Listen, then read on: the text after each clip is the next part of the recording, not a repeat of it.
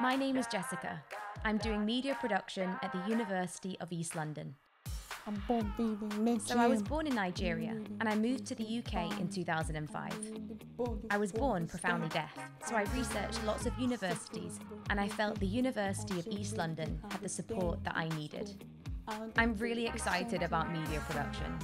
I'm learning lots and lots of new things that will help me in my future. Skills like filming, creating magazines, and editing videos.